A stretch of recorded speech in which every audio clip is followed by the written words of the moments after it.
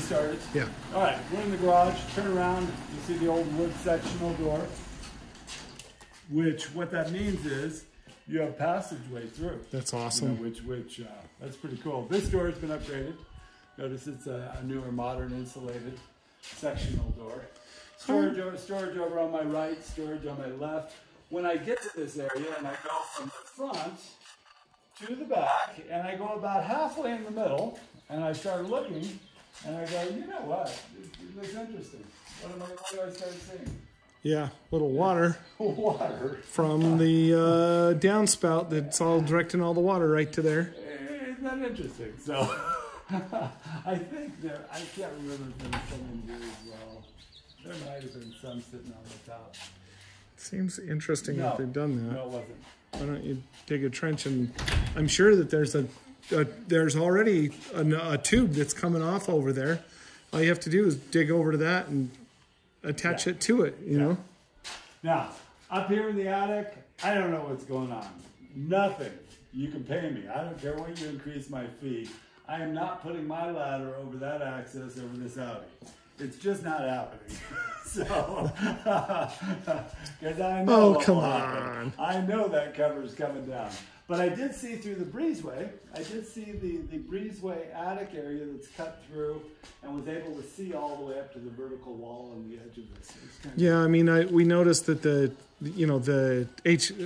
central vac comes over into here, so through the breezeway, so. Well, over in here, I want you to take a look out, and I want you to look more electric heat strip tape right here.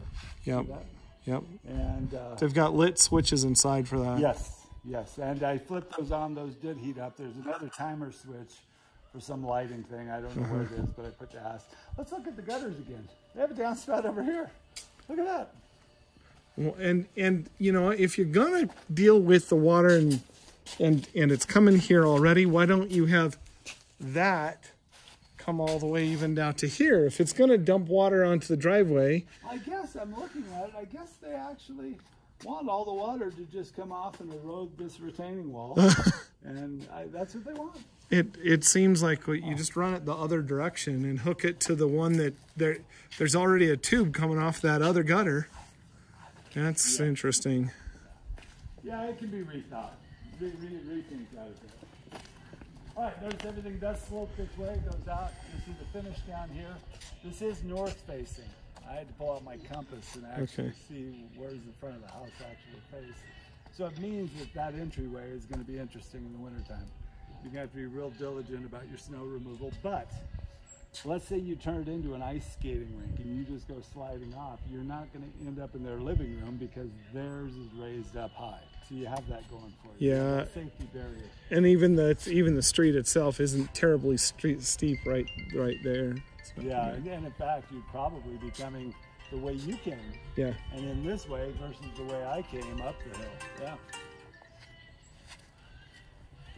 All right, so getting back over to here, Drew, now we relook at the front window wells. That makes sense to me now, logically, why the parge coat is different.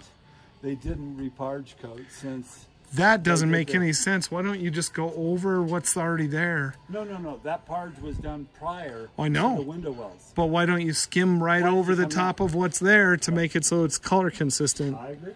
I don't know. I agree. All right, turn that off. Come on inside. Turn it off? Yeah, turn it off and